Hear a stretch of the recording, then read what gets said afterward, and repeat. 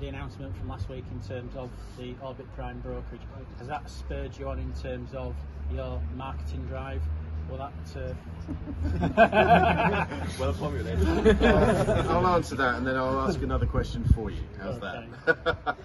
So yes, I mean, what was very interesting was that the second that we announced that we had fully regulated deposit rewards with essentially riskless benefits, everyone wanted the Superchargers. They're like, oh, here's the Supercharger.